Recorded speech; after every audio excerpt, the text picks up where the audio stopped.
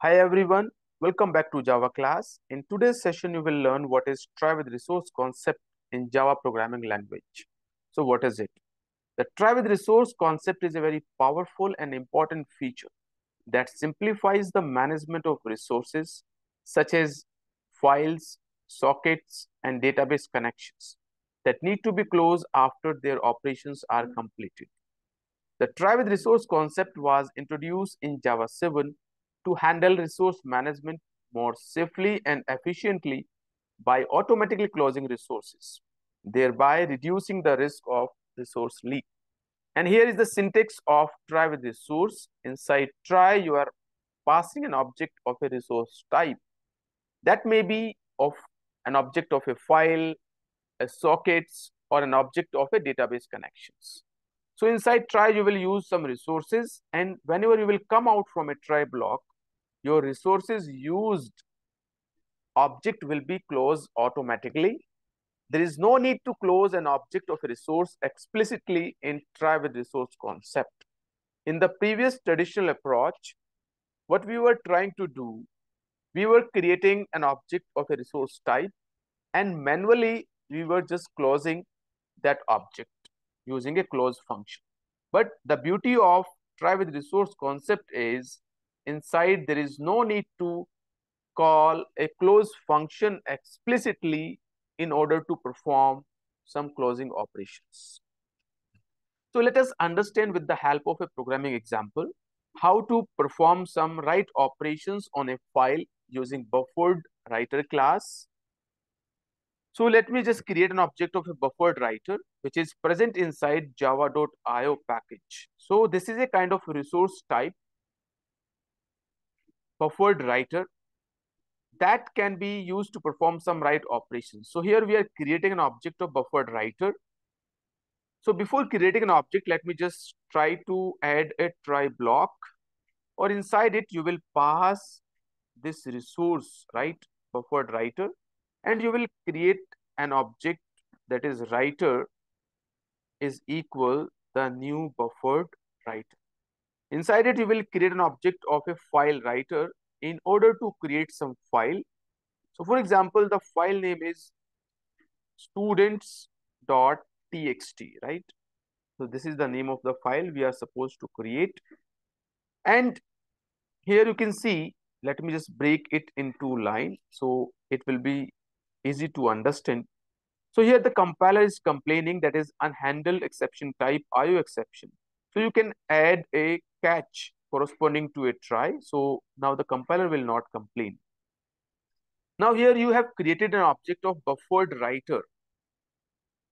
Writer is an object, and we can say this is a handle, and this is a key object to perform some writing operations. So how will you write some content on the file student.txt? You will simply use the writer object dot write function you can call, or you can just add some name inside it. For example, the name is James. In the similar way, you can add different name by calling this write function like James, Mira, and you can call Ram, right? Or let me just add a final statement in order to display a message, means the writing operations completed, right? So let me just run this program, and here you can see the resource object, that is a writer. We are not closing the writer object. In the previous traditional approach, we were supposed to close this object by calling a close function. So this statement is not required in try with resource. Whenever you will come out from a try block, this writer object will be closed automatically. So I am just removing this line. No need to write the close function here. Let us run this program and let's see what is the output of it. So here you can see it is showing the writing operation completed successfully, and you will refresh your project and you will see the file is created student.txt, and here we have a name, all are in the one line, James, Mira, and Ram. So you can add the new line also by calling a function writer dot new line, and your names, all the student name will come in the new line. Let me just add new line after each write operations. You will just save it and you will run it again and you will see what is the output of it. The student.txt, you can see all names are present in new line. So this is how to perform write operations by using a try with resource concept. If you just remembered, in the previous traditional approach, we have just performed multiple write operations and we have to just close all the connections manually, right? So in this try with resource, there is no need to call that close function explicitly. So let me just show you the difference between the traditional approach and this try with resource concept. Okay, let me just create this part. So let me just show you the difference between the previous approach and this new approach. Okay, so I will remove this part and just this one also and this one, right? So I think that's nice here. Okay, so everything is good. Okay, so that is the previous traditional approach, that is try and catch block. And here you can see we have unclosed the writer object manually. So we have to close writer object here, that is writer dot close. So you will call this function. If you will not call this function, let me just show you the impact of it. So this is the code I have written to just write some content or some names to the file student.txt. Let me just save this program and run this. Let's see what will be the output of it. And you can see it is showing the writing operations completed, and you will just refresh your project and you will open student.txt. You can see there is no content on student.txt file. What is the reason? Here we are getting a successful message, but there is no content on this student.txt file. So why the content is not displaying here? The content is not written.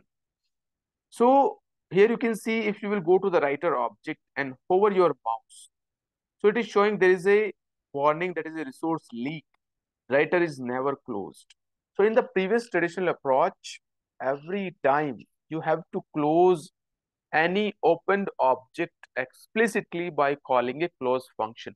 If you will not call the close function, your program will not perform well, right? And here you have seen there is no content on this file, right? So we have to close all the connections manually in the previous traditional approach by calling the close function. Let me just save it. And here right now, the compiler is not showing any warning of resource leak. You will just save this program and you will run it again. Let's see what is the output of it. Let me just refresh your project and you will open student.txt. And here we go, you can see the content is present. So that is the difference between the previous traditional approach and this try with resource concept. So you might be thinking, okay, we can close the connections manually. So what is the harm in it, right? So let me just show you what are the different hassles you will just face if you will just perform some closing operations explicitly, right? So what is the first problem, right? For example, inside a try block, you are performing some write operations. Or inside of any write operations, there may be some exceptions.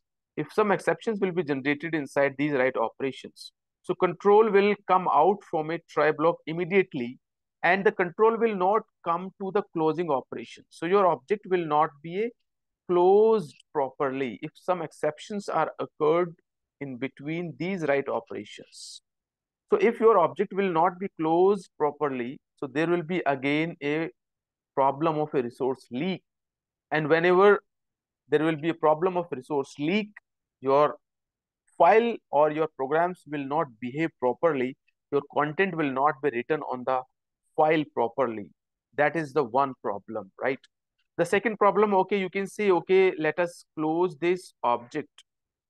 Let us close this object inside a finally block.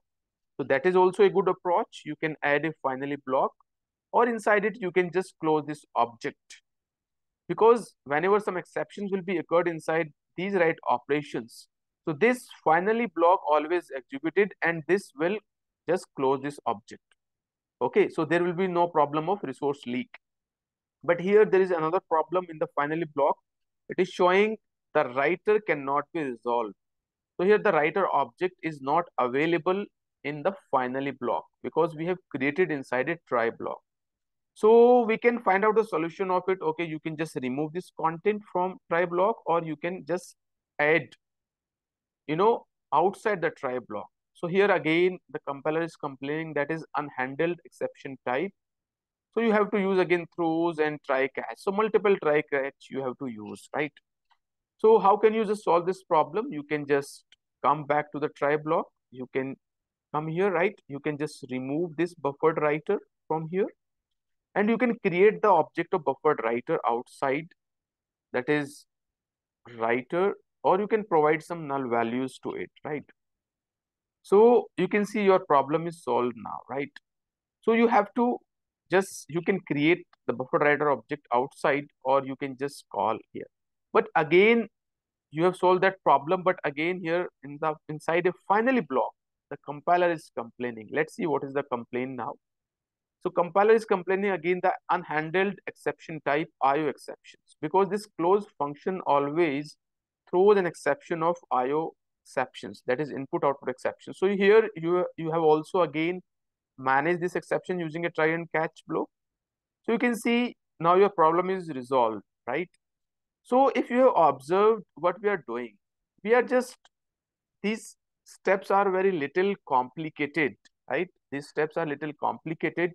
Multiple times you are using try and catch inside finally block also in order to perform some closing operations, right? You are creating an object of buffered writer outside the try, right? And you are assigning this null value. So you can see these steps are a little bit complex if you will compare with the try with resource. So it is a better concept, it is a better way you can use the try with resource concept in order to perform such kind of task to make your code readable or more easier, right? So you can see that is the traditional way to perform some write operations using the buffered writer or the new file writer class. Okay, so I hope you understand the concept of try with resource. So instead of just doing these operations, you can simply use a try and catch. So let me just remove everything from here and come to the previous state. Okay, so this is try with catch. I will remove this. I will add this buffered writer, or I can do undone everything, right? You can see. Let me just doing all operations undone, right? So you can see this is your try and catch operations. So this is the concept of try with resource. I hope you understand the difference between the try with resource concept and the previous traditional approach that we are supposed to perform before Java 7. We were closing all the operations manually. So you can decide by yourself which approach is easy and more readable and more, understandable. Okay. So this is the concept of try with resource. So guys, I hope you understand the concept, and thanks for watching. Bye-bye for now. Have a great day. In the next video session, we will come up with a new interesting video. Bye-bye for now. Have a great day.